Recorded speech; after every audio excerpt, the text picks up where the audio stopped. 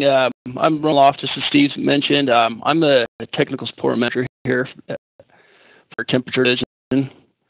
I am located in American Fork, and I've been with Fluke Hart for about 2 years now. I originally started out in operations and moved to technical support about 6 years ago, and really enjoyed it and enjoyed working with a lot of you out there. So we're going to be talking about today is maintaining your heat source, whether a calibration bath, dry wells, or a micro bath. And I'll go through all three of these in this order. Maintain your calibration bath. The first end the life of the unit. As you know, these pieces of equipment are pretty expensive, and the repair costs on them can be pretty expensive. So maintaining them and extending the life, money, time, downtime, and it will help in measurements. Clean the bath exterior, cleaning condensing coil, replacing the controller's battery, checking for temperature cutout, selecting the right bath fluid, ensuring proper ventilation, and silicone polymerization, which is an interesting topic, and using bath cleaning solvents. Cleaning the bath exterior. Why you want to clean the bath exterior, especially if you're using silicone oils, they have a tendency to build up debris, dust on top of it. And some of the times this debris will get down into the bath and can affect the fluid, the viscosity of it, and stability issues. So what we recommend is to wipe it down periodically to keep that debris off there. We do recommend spraying the clean solution directly onto the bath, because you don't want it getting into your fluid and contaminating it. We do recommend that you spray it into a cloth or a paper towel. The type of cleaning solvent that you should use is ethanol or O2 solvent, which I will discuss later in the presentation. Ethanol is a great one. It's readily available and cheap. I do not recommend using is like Windex or 409 on your bath, because if those solvents get inside the fluid, especially silicone fluid, it causes it to polymerize or essentially gel up. So aware of, and that's why we do recommend you spray it on a paper towel, whatever you're using, so you don't contaminate the fluid. Wipe away all of the silicone oil and debris from the top of the unit. Have a tendency near the access opening to build up debris there.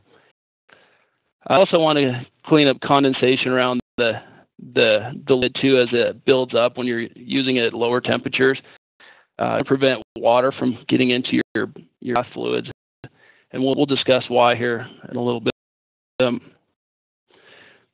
So you want to just remove that access cover and wipe around the gasket, and that's just to keep debris from up there and have a good seal.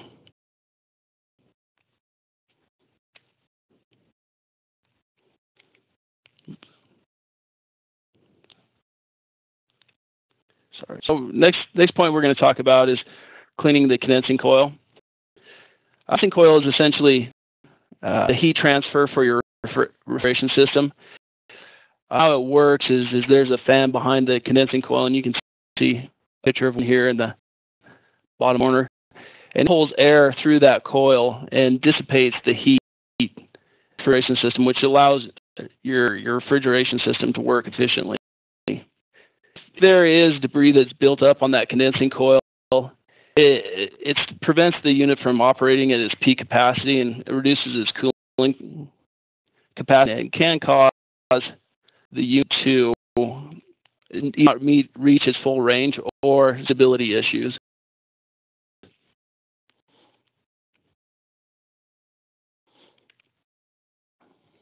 We do recommend that you set a schedule for cleaning the condensing coil fins. You will pressure compressed air directed downwards and blow lint dust out from the fins. Frequency of the cleaning depends on your laboratory environment. we've seen these units come in where that coil is just so plugged up that it's causing the unit to not even reach its full temperature range. And really, all it needed was just a good cleaning. So it'll save you some time just to do this periodically, so you don't have to send it in for repair cleaning. So I have questions about your specific unit and how to access that cooling coil. You'll contact the technical support team, and I'll have their contact information at the end of this presentation.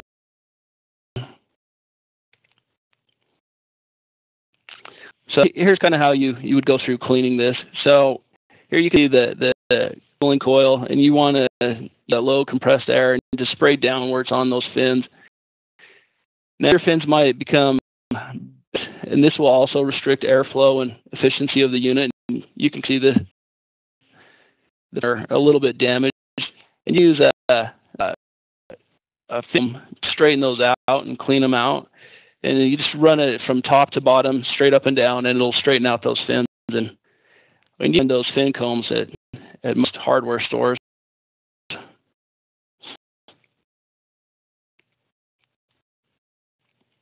Discuss about replacing your controller's battery.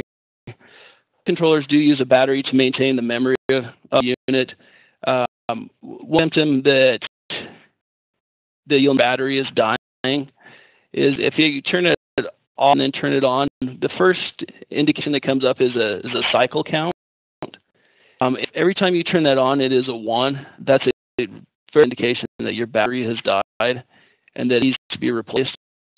And why battery is so important is because with that memory, it doesn't store any of your calibration coefficients. So if you've made an adjustment to this unit and did that calibrate for accuracy, or if you made a proportional band adjustment, every time that unit off, it would reset and go back to factory default. So it's important to keep an eye out for that.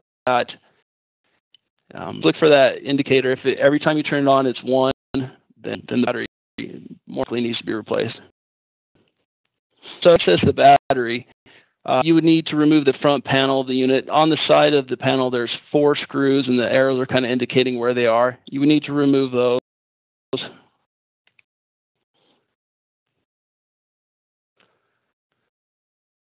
And then remove the lid. It can hang there by the cable, and then you'll have access to the battery, and you can see it here. It's indicated by the arrow. 2-volt lithium battery. Replacing it, they're fairly common.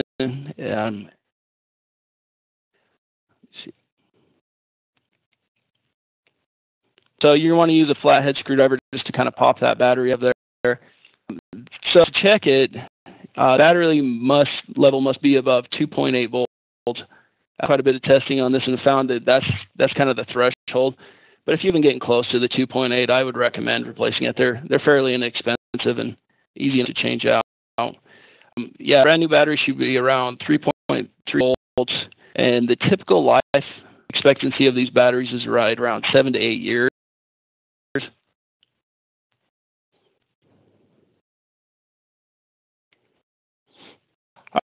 Item to check is the cutout feature for these units.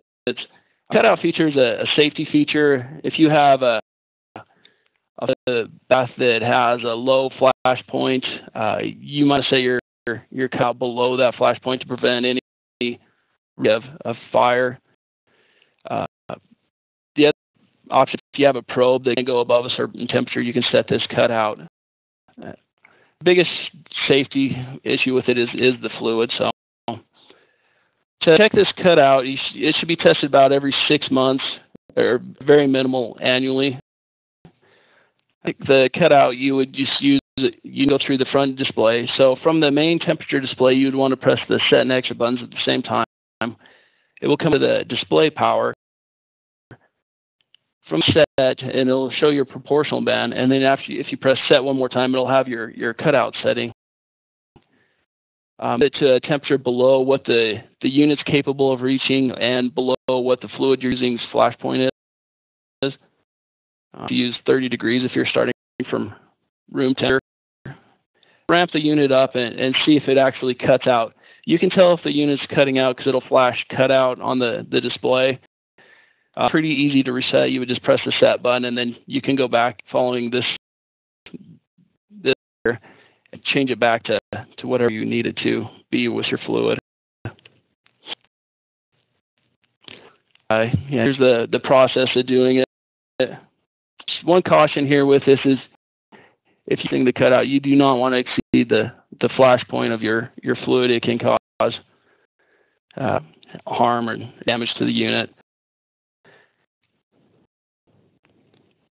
So when cut out, it does cut out the heaters or other cutout safety features that the unit does have that prevents it from going into a thermal runaway. But there's for you guys to check that or adjust those ones. Those are done at the factory.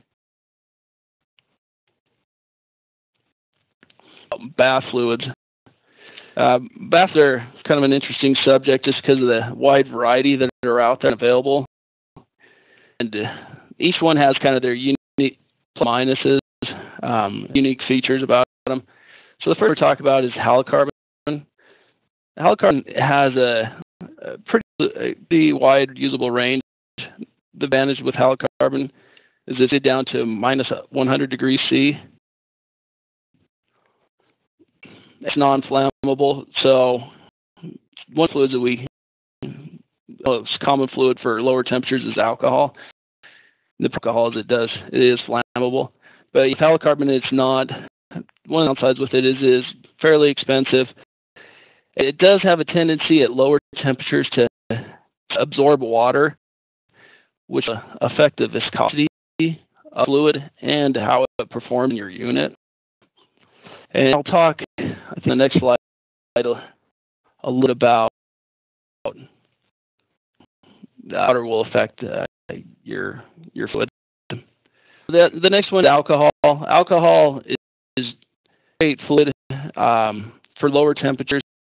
There are two kinds out there, methanol and ethanol, that we recommend using. Those has plus and minuses. It has the methanol is probably the better for lower temperatures because it has a tendency to absorb less water. The downside with it is hazardous, and you need to use caution when handling the fluid. Latex gloves. So ethanol works great down to the minus 80 temperature range, but tendency to absorb a little bit more water, and that can affect the performance. Another great, its usable range is pretty limited. It's only rated down to minus 65. The plus with this one is you can put electronic components in there without damaging them. So there's a lot of users who do like to use it that way. As far as consumption, its range is pretty limited with the minus 65, and it does absorb water, but durable. Ethylene glycol is great fluid. It's relatively inexpensive. The big problem with that one is its temperature range. It's only rated down to minus 30, and on the upper range is 90 degrees C. So it has, if you're working in that range, it works great. It's fairly inexpensive. Salts, that's typically for our higher temperatures. Its usable range is from 100 degrees C to 550. Good for that temperature ranges. The only good thing about it is it doesn't off gas. There's not going to be any vapors coming off the salt.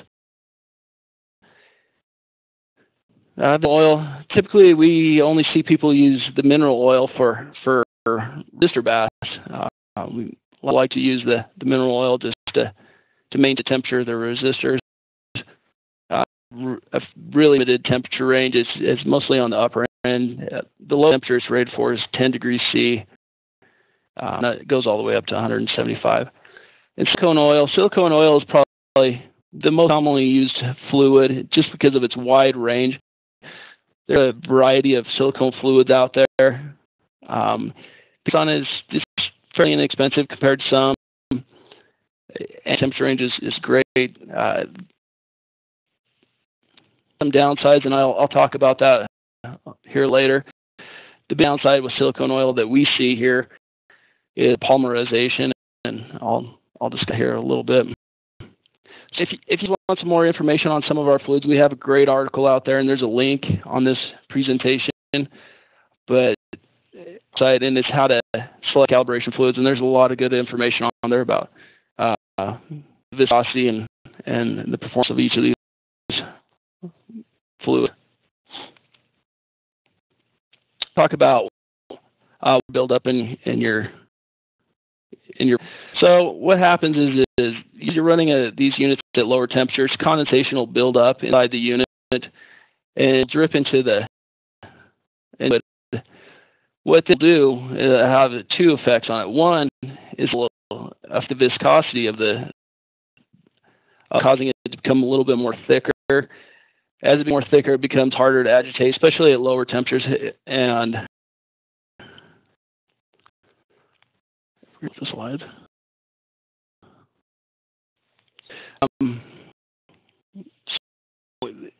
As the water builds up, it'll affect the thickness of it, and that'll affect your stability of and cause, especially in the city, we see a lot of problems with it. The colder the fluid goes, the more water it's going to absorb. The other problem with water in your is it'll have a tendency to build up on the cooling coils. Here's a picture, the ice building up on the side of the tank where the cooling coils are actually acting with the fluid. It'll have ice on it, and it'll like an insulator, and it'll reduce the cooling capacity of your unit. Now, what do you do if you do have water buildup? Well, it kind of depends on what fluid you have. Some of the silicone oils, halocarbon, the good about them is if you turn on it and let it sit and run ambient temperature, 25 degrees, the water will float on top of the. You can just ladle it off, just kind of scoop it off of there. Another option you can do is to heat up the fluid to a higher temperature. Now, depending on the temperature range of your fluid, you don't want to see the max temperature. It'll evaporate off. The problem with doing that, especially with halocarbon, is the halocarbon will evaporate off almost as fast as the water. And the halocarbon is pretty high, so I wouldn't recommend doing that. I'd recommend just scooping the water off the top of the surface. Now, some of the other fluids like alcohol, there's really no good way to remove the water from it. If you have water build up in there, you'll see building up on your cooling coils. We would just recommend replacing it.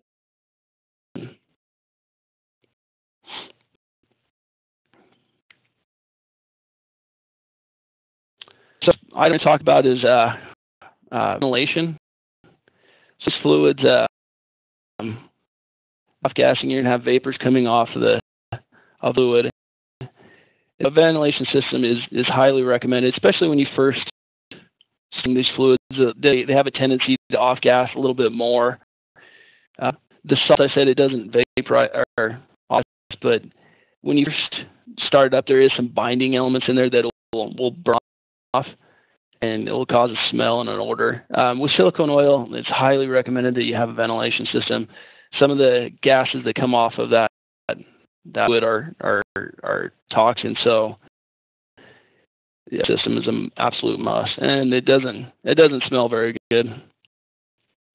So I recommend up to 600 CFM fan with thin flex pipe. Yeah, and here we have a picture in our lab of the air duct and the ventilation pulling up there. One thing we've noticed with silicone oils is we'll have a tendency to have some of it build up in that upper duct. It's periodically we'll have to go up there and clean it out. So the next subject I'm going to talk about is silicone polymerization. Interesting how often this actually happens with customers. One is time and usage. The silicone oil will tend to long chains, and it actually just turns into a gel, and this can become a terrible mess to clean up. And you can see some pictures of it here. Loud is time consuming and difficult to get all of it because it's in all of the cracks and corners. And he's had to deal with it, really knows how big of a headache it can be. Now, silicone oil at higher temperatures, it have a tendency to polymerize faster. So depending on your fluid, it's going to have different life expectancies. So here's a chart with something that we've done here and kind of monitor how fast it'll polymerize. So these temperatures at 300 degrees C, you're not looking at very many hours. I think the amount here is 480 hour 10 fluid. And it grows exponentially, so you want to watch it. And if you can track the time that you're using those fluids at those temperatures, and you're not using the bath at the higher temperatures, it's always a good idea just to down to 25 degrees C and just to sit. And if you're not using the bath, just turn it off so it's not being agitated and just keep it covered. And also extend the life of the fluid. Polymerization does occur. How do you clean it out? Well, so some of it you can scoop out, but what we found that works really well is this OS2 solvent. Corning makes it, and it's available out there. It's available in a spray can as shown here, but it's also available in 1 and 5 gallon containers. You can pour the OS2 solvent into the silicone oil, and it will eventually break down, so it becomes more of fluid. But the OS2 solvent too is it breaks completely. It doesn't leave a residue behind. So you can use this for cleaning the exterior of your bath. It works great. If you want to use any ethanol, and if you do want to clean out the silk polymerized, you can use ethanol.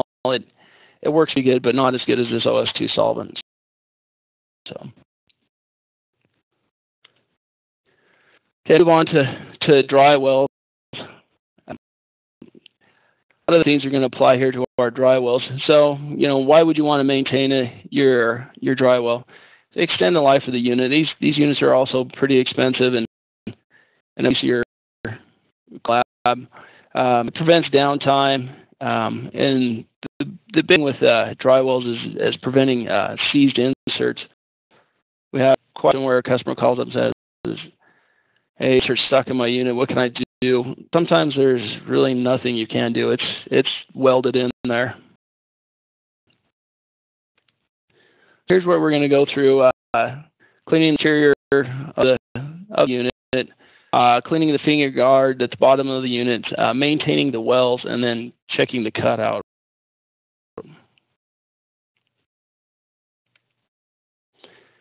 The exterior of your dry wells is going to be similar to the wipe with the solvent. Now you're going to want to also spray the solvent on the paper towel.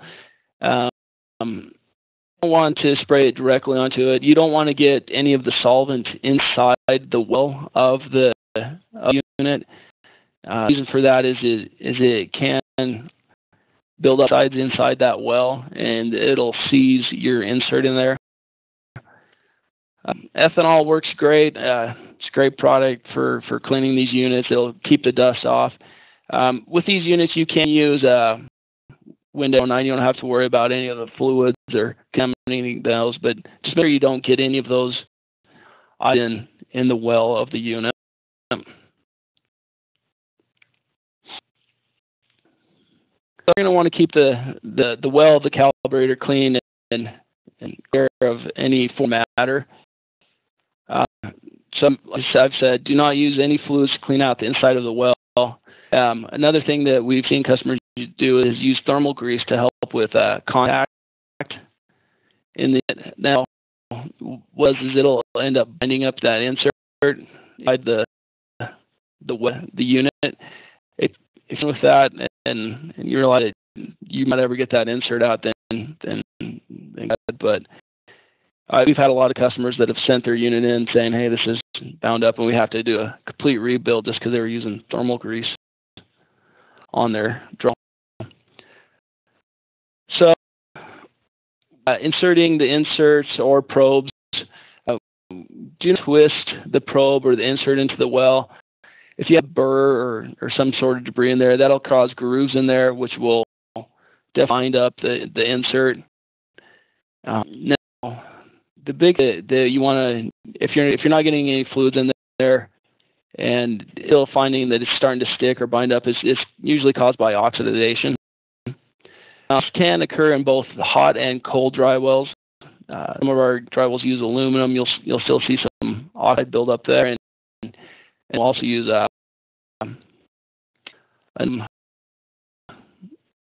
that we use on our higher temperature ones that will build up oxide.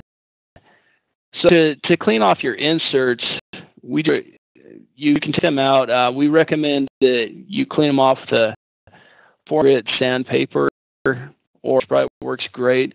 And we recommend it from top to bottom, just kind of sand it off to clean off the inside that builds up there. Just how you get a nice shiny surface there. I recommend doing that. It really depends on your usage, but every 6 months to a year.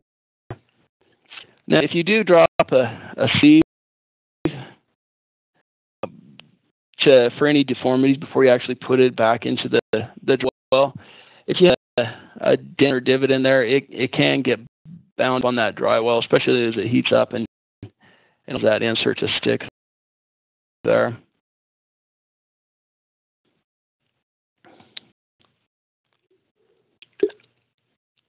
So the item I'm going to talk about is actually cleaning the inside of the wells. Sometimes I focus quite a bit on cleaning the inside, but not the actual well. So what I do recommend is a gun cleaning kit or a pipe cleaning kit. Readily available, but this allows you to clean that are building up in there, and a lot of cleaning kits come with cotton on them that you can run down and wipe out any debris. You can use ethanol in there. Just make sure it's a high purity ethanol to clean out the well if you been. But really, just running a cotton to fine.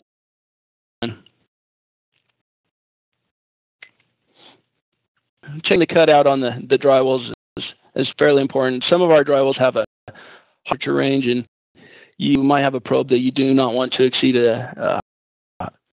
thermistors come into mind. I mean, their max temperature is usually 100 degrees C, and if you take them above that, it destroys the probe.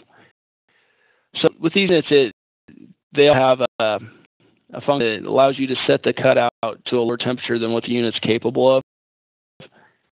It's fairly similar to the refrigeration baths. From the clean temperature display, you just press the set and exit buttons at the same time. It'll come up and show the displayed power. From there, press set. It shows the proportional band, and then set again, and then it has the cutout temperature.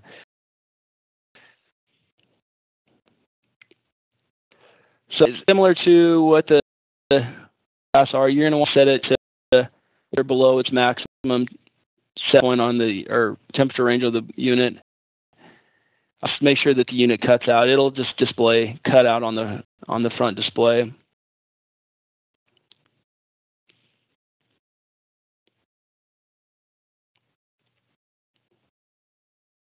Technology wells have a little bit different cutout as some of our legacy dry wells. Just on the main temperature display, you just press the exit button, and it comes up with the cutout function. You can manually just set the temperature to whatever you want, and then they also enable and disable the unit. I'm going to do that. Set it to a temperature that's below its maximum capability, and make sure that it cuts out. On those, it'll flash cut out on the display.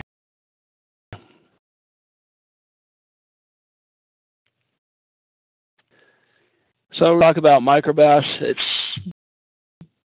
kind of a hybrid dry well mini. With these, you have some of the good of the drywalls and of the bass. Used to deal with fluids here in the micro bass. So, the micro bass exterior. This we're going to cover adjusting the stir motor speed, changing the stir bar, and avoid using water in the 7102 micro bath. So have some of the same features as the bass. Be sure to spray solvent directly onto the unit, do it to a paper towel to wipe it off. The most fluid for the micro bass is definitely silicone oil, and it'll build up quite a bit of debris on top of that. So periodically wipe that off and keep it clean. They have vents on the side of them. Make sure that there's no debris build up there. You're going to want to. It's important they have airflow in there, and debris will hinder this and cause poor performance on the unit. Our units, they have a fan on the body unit. This fan pulls air upwards and through the unit, which will to perform ranges that it does. This fan has a tendency to build up debris underneath there, so you make sure that that's cleaned off. Otherwise, it will hinder the performance of the unit, and debris sometimes can get blown up there, and it gets caught up in the sinks of the unit, and it'll cause for poor performance.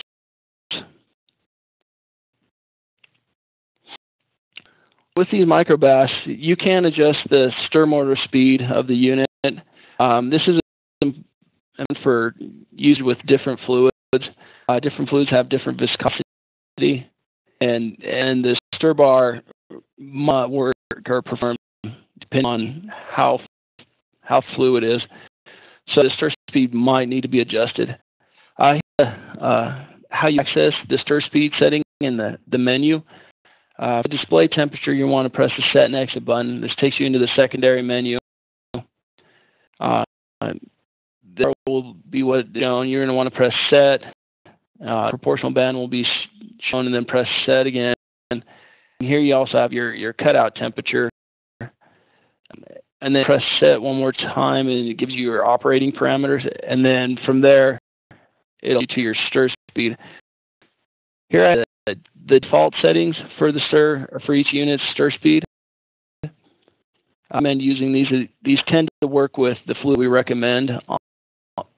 That we recommend for each model, but like it will have to be adjusted depending on your fluid that you're using with them.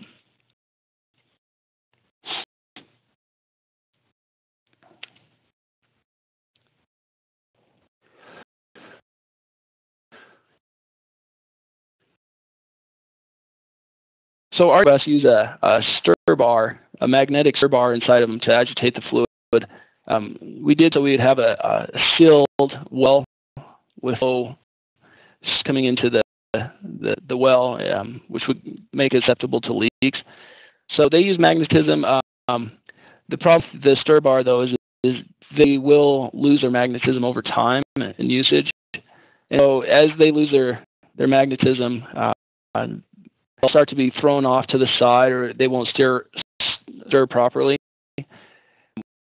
When using this, we do recommend that you replace it. They're tricky to get out of the well. We recommend a metal rod, maybe with a magnet stuck on the end of it, or tongs to reach down in there. Some of our units, there is a little bar that goes across the bottom well. Be sure not to hit or damage that. Our sensor for the unit is located there. Here on this unit that's displayed, it's a 6102, and the bar that goes across there. Sensor is here or bent. It can cause bad readings on your display. It's not easy to replace.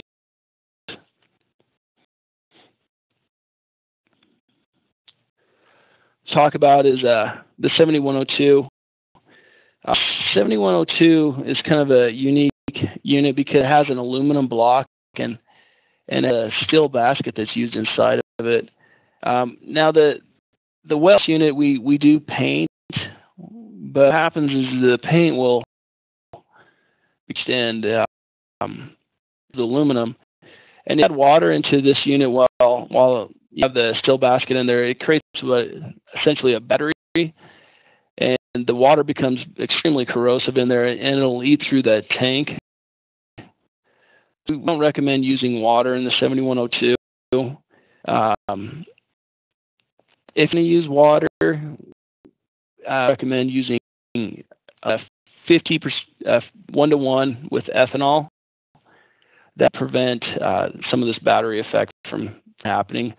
But ideally, silicone oils, what these units work with best, and that's what we test them with here at the factory.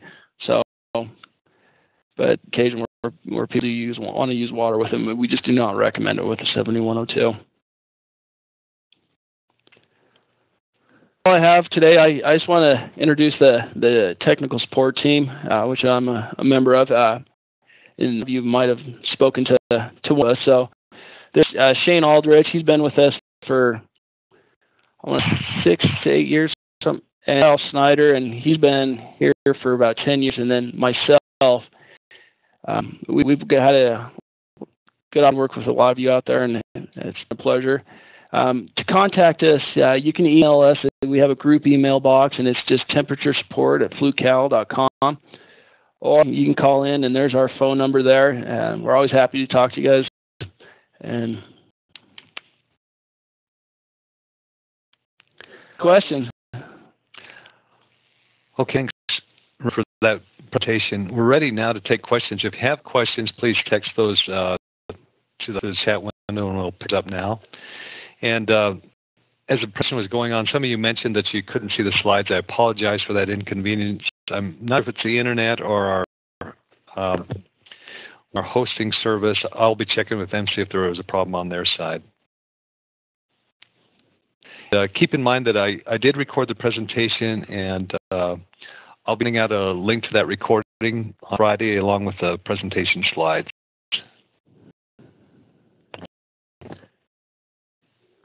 So it looks like we've got any questions, Roman, so I guess we'll go ahead and wrap up. If you want to go to the next slide. Let me just, oh, we did have one come in here. Let's see. Get back one.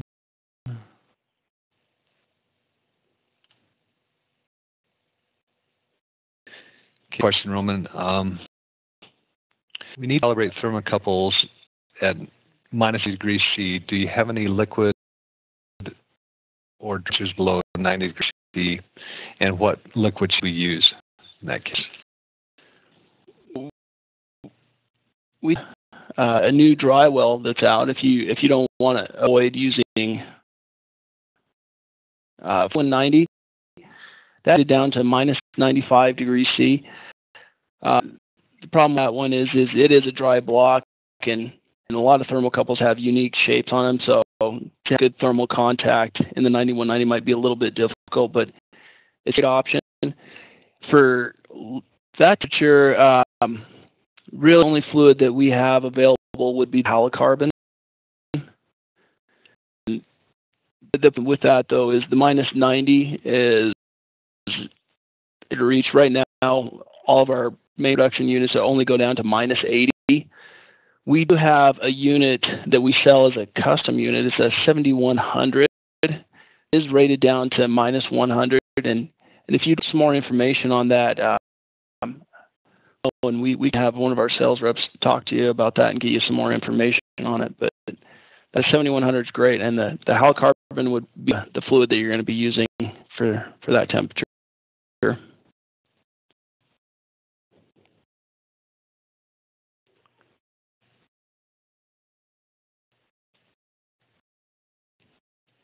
Another question.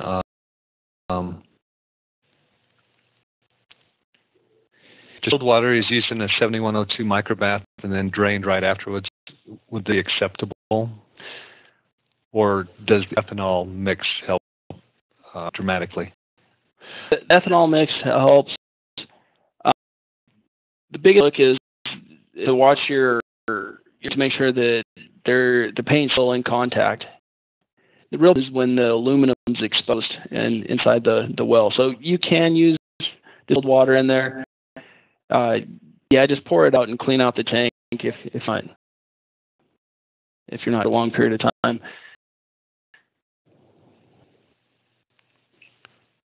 Okay. Another question from Doug is wondering if we could take a question on portable thermocouple calibration instruments.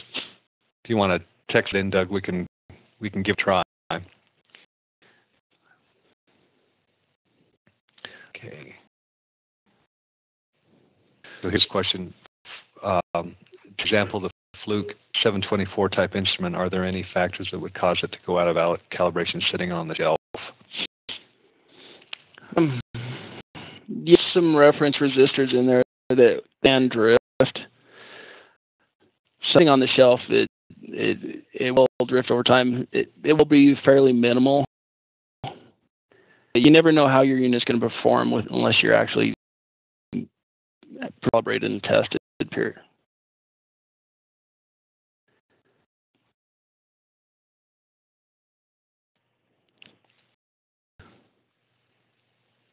We've answered all the questions, Roman, so go ahead.